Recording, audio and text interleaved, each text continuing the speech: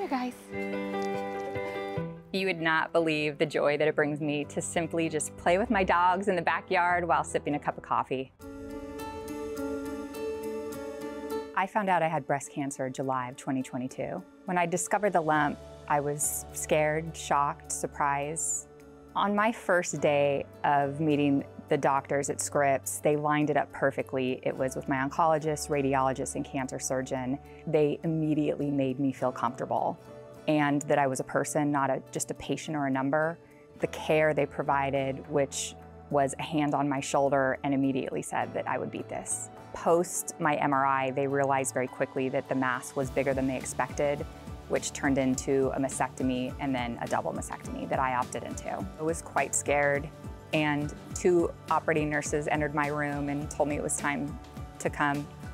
And I looked up at them with some tears, and they both stuck out an arm and put me in the middle and walked me down the hallway, a woman who was gonna lose her breast.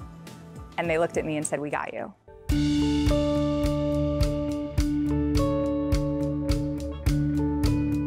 My physicians at Scripps had so much knowledge on my breast cancer that I felt completely comfortable and confident with the treatment plan. Chemotherapy was about 3 months, and my radiation plan was 6 weeks. One of the beautiful parts about having cancer is it opens your eyes to this life that is possibly going to be short no matter how long we live. And returning to work didn't feel like it fit anymore. And it was clear I need to make choice of change, and it was not in corporate America. It was by way of helping others. You've got this. You've got this. Being a volunteer at Scripps Infusion Center has actually been quite therapeutic for me in my journey.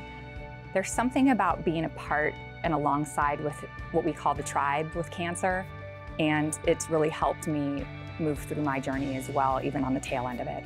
What I would like to say to my Scripps team, and by team, I mean everybody that wears the Scripps badge, is thank you. I feel like you saved me, and you did it in a way that made treating cancer feel like a gift versus a have to. And I was never alone because of you. You got me through it. You expelled cancer from my body, and with that, you exploded my heart with a grateful life. I think the biggest choice you can make when you're diagnosed with cancer is where you're going to be treated.